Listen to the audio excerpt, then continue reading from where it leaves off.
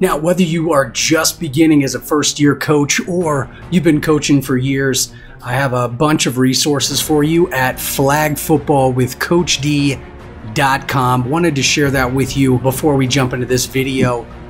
One of the main things that I heard when I was just starting out was, hey man, I need plays, I need practices, I need drills, etc. So I put all of that together for you, and it's here. It's called the Complete Coach Package. It comes with all of my playbooks. It even comes with this, which is very popular. It's basically being able to print out wristband inserts just like this for each age group. So I've put that in here. The next thing after that is this boot camp includes the Complete Coach Package, but then it also has 30 videos, exclusive videos of me walking you through how to coach. And then finally, I'll show you this Complete Coach Play Builder. Basically, you can import all of my plays into this Play Builder, and you can create your own playbook. And then you can print out wristbands. You can print out 1 per page, 4 per page, whatever. Super simple to use. You can grab a 1 month, 6 month, annual. Make sure you grab your 10% off anything here. And then finally, this is what started it all. I started making videos in my backyard just for my teams, but offense, defense, drills, how to coach new players, all that stuff. Subscribe here. We just passed 15,000. Here to give you everything you need to crush it as a complete coach. All right, let's jump into this week's video. Hi everyone, this is Coach D and Coach Sammy. Sammy has now officially moved from player status to assistant coach. Very excited about that. You know, she's been playing, she was what, 7, 6, 7, somewhere around there. We used to make videos back in the day, and now she's going to be helping on the coaching side as well. So what we want to do today is bring you defense techniques that work. And the first one, let's dive right into it, is something that is super effective on making sure that the offense has no idea what your defense formation is going to be. So right here, you see a couple cones here. What we've done, and a dog, we have outlined the 7-yard mark past the line of scrimmage. So right here is the line of scrimmage. This is the 7-yard mark outside of that. Now, in most leagues, a rusher has to be 7 yards back, right? Well, what we want to do is we want to make sure that the offense, the quarterback, doesn't know who's rushing, but they also don't know what my formation's going to be. So let me show you. Let's go to this 7-yard mark. So let's say we're going to do our Husker. Husker is usually where we have 1 person up front, we have 3 back here, and then we have a safety in the back. And if you're doing 6v6 or 7v7, you might have 2 up here, 2 back here, etc. But you get the idea. So the formation is usually, okay, I've got 3 here, got 1 up there, 1 back there. They kind of get to know on the offense what you're going to do. What we do now is we get everybody lined up 7 yards off the mark. Okay? Why do we do that? So no one knows what we're doing. They have no idea. Now let's say I'm going to rush, but Sammy is going to be on that, let's say, 1 yard off the line of scrimmage. Right away, let's say the ball is hiked, both of us start running, they have no idea who is going to be rushing, right? So let's come up here.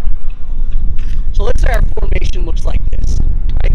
We've got the line of scrimmage, then we have a linebacker, then we've got 3 cornerbacks and a safety. Well, what we do is we bring everybody up, right? So everybody's lined up just like this. And then when the ball is hiked, they move to their different position. Now immediately, they have no idea what's coming, right? And then on the rusher, this moves to our second tip of today. What are some good techniques for a rusher?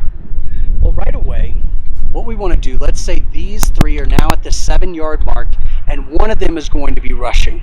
Now, should we always have the same person rushing? No. No. How do we decide who's going to be rushing? It's kind of who's pretty fast and can hold flags well. Okay. And also, you normally decide before you start the play. Yeah, so in that, before we line up, right, on that 7-yard line, all of us are together. We kind of quickly huddle and we say, you're rushing this time, right? And then we mix it up. So you're constantly mixing up who's going to be rushing. Love that part. Now, you had said something earlier, which I thought was really smart. What are we looking for? What are we trying to identify on that quarterback? The quarterback's weak side. The weak side. Why do we want to identify that? Because then you have a better chance of them throwing a bad ball or getting a sack. So basically, we want to shut down that strong side. So let's say the quarterback, right? The quarterback usually runs this way because that's their strong side. And then they can throw the ball, right, from their strong side, and they're avoiding the rusher coming in this way. So what we want to do is we want to start shutting down that strong side and pushing them to their weak side. So that is what you do. Now, another thing you had said is we want to keep that kind of for the first half. Now, what if we all of a sudden can identify in the first couple plays where their strong or weak side is? Do we make adjustments or do we keep going after the same thing? You adjust. So another big one that we're going to be talking about today is making adjustments. Not only are you making adjustments on the field, meaning the players, let's say one rusher, right, is not super effective, so maybe I put them at this, at this position instead. I'm okay to make that adjustment right away, but also if I start identifying a weak side, I'm going to start attacking that strong side so that they're going in the wrong direction, right? So those are right off the bat 2 things that we want to focus on. Now, another thing that comes up as a new coach is, should I run a zone or should I run man-to-man? Now, how do we decide which one we should do? Man-to-man is basically just if you have like an even matchup. Okay. Zone is just kind of a little bit easier, and it's not necessarily, doesn't have to be even. Yeah, I would say if you are in anywhere from pre-K all the way up to 4th, 5th grade, staying in a zone defense is safe for sure. Now, if you do have even matchups, that's great, because here's the deal with man-to-man. If you do go man-to-man and you keep on getting beat deep, right? They keep pulling everybody else on a short pass, and then they keep running over the top, and you just keep getting beat. Well, then you'd have to make that adjustment right there. Man-to-man is usually a little bit more difficult when you are on the younger ages. But I will say this, Sammy, if you are going to be doing man-to-man, here's one thing I've always said. You want to be at least an arm width away at all times. You never want to be further than an arm width away. Why do you think you want to be that close? So that they can't get away, and also it's easy to pull the flag or intercept. Yeah, so if you do get that ball for whatever reason, then I'm not like, way over here, I'm giving you space. No, I want to be right there so I can, right? I'm either going to go for the ball with one hand and then have my hand right here. If you catch it, I'm ready to go. Yep. For sure. So you always want to be, if you're going to go man-to-man, try to do a matchup where you are, right? And the way that you can do your matchups is sometimes you can bring in siblings, you can bring in assistant coaches. If you're looking for speedsters and you want to see like what that feels like, you want to match that up beforehand. All right, so that's another great tip. Now, let's say we're doing zone defense. All right, let's say these are our zones. How do we know like how big my zone is? It's kind of just split up between how many people you're running. Okay, so let's say there's 3 across here. How big is my zone? Like, where do I start and where do I finish? The ends start on the line of scrimmage. Yep. And the middle is just kind of split the middle in half. Yeah, so let's think about it. Let's come up here.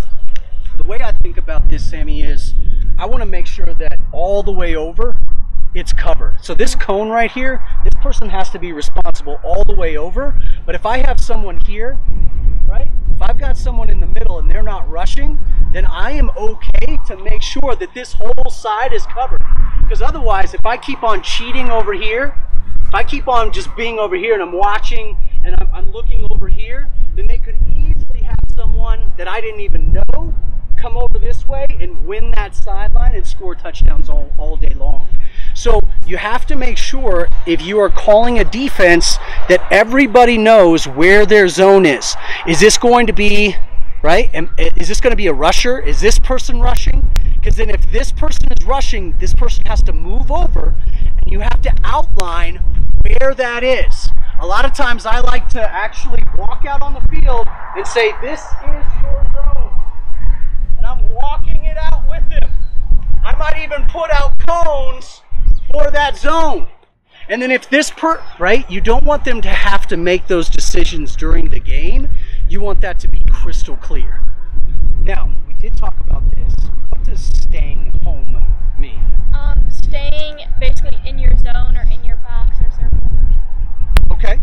So, for example, let's say this one and this one are their zones, and this one's going to be rushing.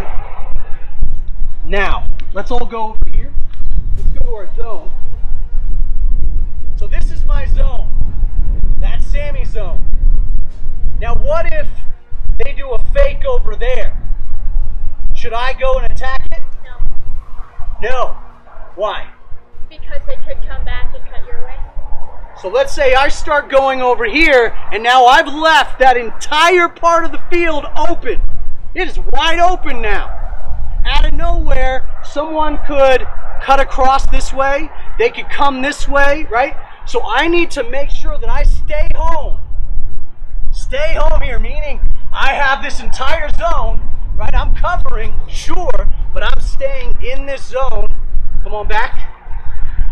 When can I leave my zone? When the ball's either been past the line of scrimmage, or the ball is behind you. Yeah, so let's say it's past the line of scrimmage. If the ball is past the line of scrimmage, this is our line of scrimmage. If it is handed off and someone goes past the line of scrimmage, I don't care where my zone is, I'm attacking that ball. If for some reason they do a fake handoff this way, I am staying home, right? Let's say they hand it off here. Let's say they hand it off and the person is right over there, but they haven't passed the line of scrimmage. Should I stay home or should I attack? Stay home. Stay home. The reason I want to stay home is because this person could, if they're behind the line of scrimmage, they could still throw the ball. All right? So I might have one linebacker here, 1 yard off, that might, if it's handed off, I'm going to start going in right away. Because once it's handed off, I can start running, but I don't want everybody to do that, because if they grab the ball and they throw it, right, they haven't passed the line of scrimmage, they can still throw it, then I need to make sure that I stay home. But once they pass the line of scrimmage, either with a pass or with a handoff, boom, I get out of my assignment, and what do? Go for the ball. I go for that ball. And we're all going together, right? That's when we're all going together. Last one we wanted to talk about is, and this is big, as they get a little bit older, man, what happens a lot of times is that cornerbacks, that means these over here, and the safety, they get beat deep. What that means is a wide receiver gets behind them, right? A speedster gets behind them, and then they're in trouble. And then they throw it over the top, and there's touchdowns all day long. So how can we prepare our defense for those deep balls? So what was the technique you were talking about? You backpedal for 5 yards and you turn around. Okay, so nice technique. So let's go ahead and do that here on the field. So let's say you're here. Now, she's going to backpedal for 5 yards. So if I'm running and I'm going straight down the field and I'm going full speed, now she can run with me, right? She can run with me if she backpedals for 5. Why do I want to backpedal for 5 yards? In case they stay short if they're still in front of you. Yeah. If they're going short and they do a nice little, like if I do a quick like this, she can easily turn. But if she's already turned around, it's harder, okay? Another thing is, if you're backpedaling, which way do you turn? Do you turn out? Towards the quarterback. Towards the quarterback. So you're going back, and then you turn Towards the quarterback. You turn in. So if you're over here, which way would I go? In. In. So I'm running this way. And why do I want to do that? So you can still see where the ball is. You can still see the ball. Yep, you can still see the ball as it comes. So that's 5 yards, and then the turn and run. Here, let's do it. All right, go. Ready, go. See ya. It's starting to rain here. It's wet.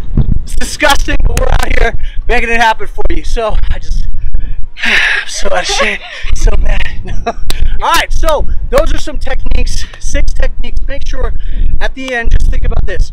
It's okay to make your adjustments early, all right? If you're seeing that your team is getting beat short, don't continue with that formation that has 3 deep. Switch it up to, maybe it's the Husker, maybe it's, now you're going to have 3 up front, 2 in the back. Whatever it is, it's important to make those adjustments, both with players. If they constantly are getting beat, it's okay to move them in, all right, and out. And then the formation. So let's go through our list real quick. First of all, zone versus man. Zone versus man, we said the time we want to go man is when there's an even matchup. Even matchups. Usually younger is better with zone defense. Even as they get older, it's best. What did we say, number 2, about our 7-yard line? What do we do there? Everyone lined up on 7, and then you adjust after the ball is hiked. That is exactly right. So I've got everybody looking the same. Everything looks the same to the offense, and then right when the ball is snapped, we go into our formation. Now with the rusher, what am I looking for? For the rusher, it's kind of like you want to find the quarterback's weak side. Yes. And you want to constantly rush full speed on their weak side. You want to make sure you are going after. You actually want to attack their strong side, because and force them to their weak side, right? And you also want to make sure that you are switching up your rusher. Yes, you don't want to always have the same rusher. Mix it up a little bit. I think that's very important as well. We also said staying home. What does that mean? You stay in your zone. Stay in your zone. Stay in your zone unless or until the ball passes the line of scrimmage. Even if they're doing fakes all day long, make sure you're following the ball, and then boom, once that ball goes across the line of scrimmage, you're attacking the ball. Yes, you're making adjustments. And then finally, we just learned the 5-yard back pedal, and then you turn in as you are rushing. Do not let anybody behind you, otherwise you're going to get burned. All right, you know what to do. Get some this season. That's it. This is Coach D and Coach Sammy hanging out. If you like what you see, go ahead and, all the stuff. Comment. Man, we're too old for this stuff. To comment and subscribe and all that. Just wanted to let you know we just passed 15,000 coaches, subscribers, just in your position, in the backyard, trying to figure this whole thing out. We're here with you. We are giving you everything that we possibly can to help you crush it as a coach. If you need any kind of plays, practice schedules, anything, go to Flag Football with Coach D. You will find all the stuff that both Sammy and I use on a regular basis to crush it out there on the field. We'll see you soon.